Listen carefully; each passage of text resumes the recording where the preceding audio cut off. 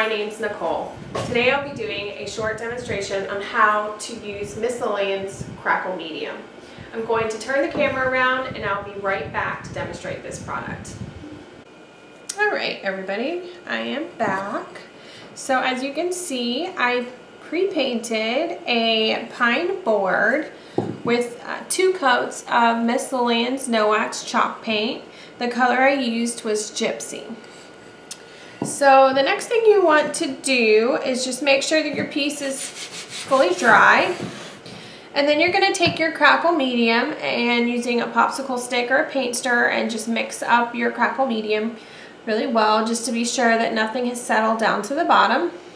And then you'll just want to pour a little bit of the Crackle medium into a separate bowl. You never want to paint out of the actual container because you can risk contamination of the product. So now you want to apply a heavy to generous coat of the Crackle medium, and you usually apply it in random areas or areas of interest that you want to show that aging. The heavier you go with the Crackle medium, the larger the crackling effect will be. So I'm just going to do, some lighter, thinner coats in random areas, and you'll be able to see what I mean about the different levels.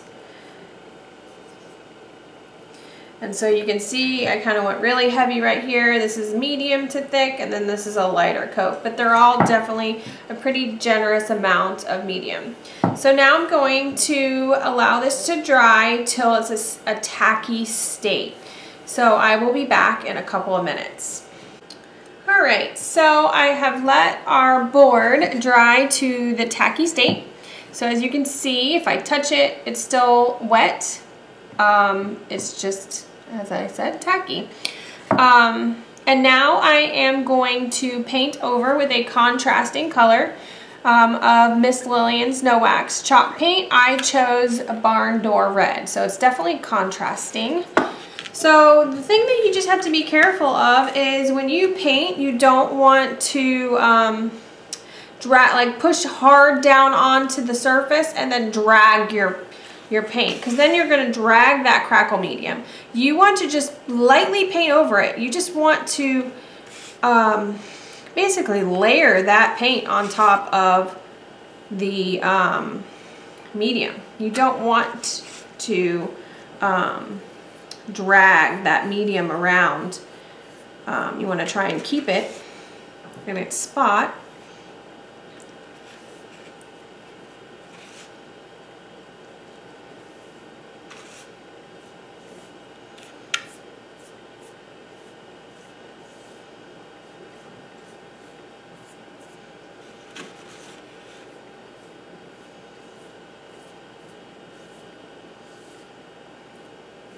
Alright, so now you have 2 options. You can allow this to dry and let it do its magic on its own. It'll take, an hour or 2 before you start seeing the crackling effect. Or you can get your handy dandy hair dryer or heat gun and speed the process up. So I am going to take blow dryer and speed this process up a little bit.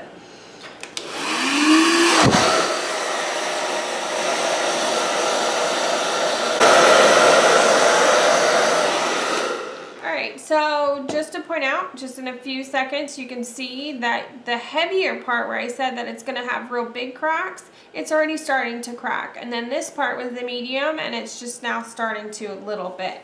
So I'm going to finish this up. I'm going to let it dry, and then I'll come back and show you what the finished product looks like. Hello everyone, so I am back. I've allowed this piece to thoroughly dry.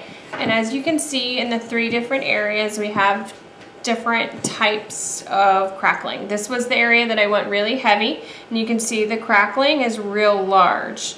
This was the medium to thick coat, and the crackle is not quite as large, but it is very pronounced.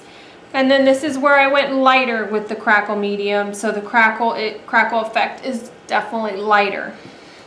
So as the paint dries, thoroughly, it causes that top layer to shrink and pull, and that's what creates that crackling effect. At this point, if you wanted to dry brush or paint another layer on top, you would do so and allow that to dry.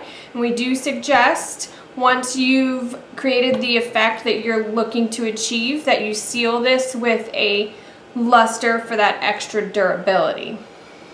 And if you have any questions on Miss Lillian's Crackle Medium or any of our other products, you can go to misslillianspaint.net under the FAQ section. Thank you.